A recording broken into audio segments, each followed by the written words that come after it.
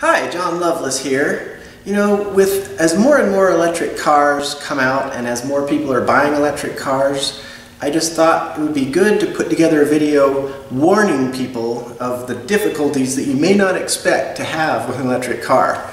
And one of those is when you're charging at home. You've got to set aside some time, because in order to charge an electric car at home, you got to grab one of these cords, and it takes like 7 seconds. Okay, so you got to take a cord and you got to go, you got to plug that in, and then the car does its thing, it starts charging, and you go about your day. Now the difficulty is then you gotta, when it's charged, you gotta unplug this and set it down. Okay, you get that? So to charge it, you plug it in.